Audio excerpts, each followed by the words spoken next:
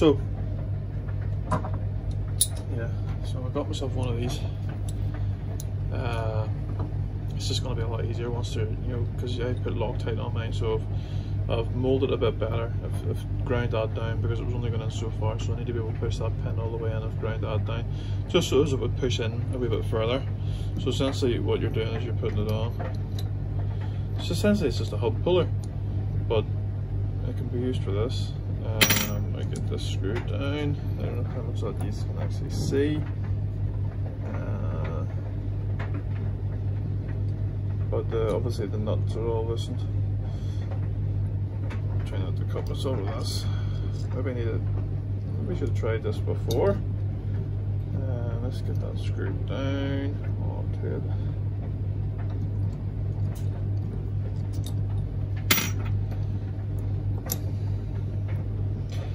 Keep it centered, obviously.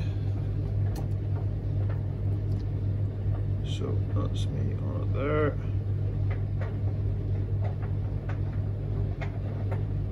So let's screw that onto that. You can put a spanner on that or anything, I suppose. So they're starting to pull. So let's see. No stress on any shaft or anything. Probably what I need. Oh, look at that, just screwed in by hand until I cut myself probably. So we'll go a bit more. Hang on, we'll get this. At least we'll get a wee spanner first, so as it doesn't look so amateurish.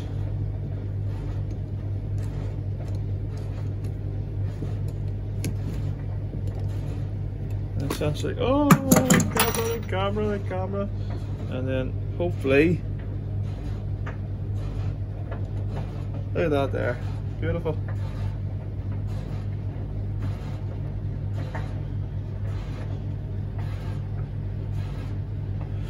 Worked a treat, because I actually think the whole issue was that I had bent my spindle shaft, and this is why it was obviously making that rash noise, because it was rubbing on the inside, making it sound even rasher than it actually should do.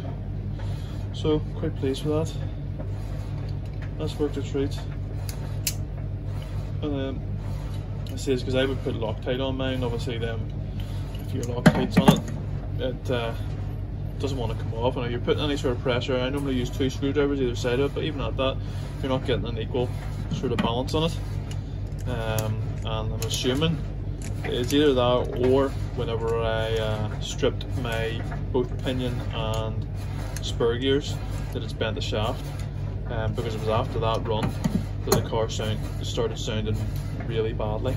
And then obviously I lost I was getting 145 and I went down to 140 on a nice clean run, but it sounded a bit rasher. So yeah, great job, great wee tool. Hub puller, eBay. I'll maybe attach the wee link where I got it on eBay, but obviously you have to make it, I ground it down a bit more up here so as it can screw further in.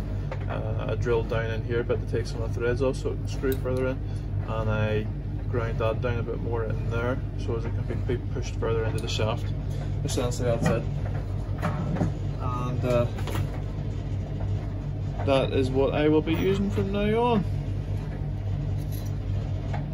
So there you go, thank you.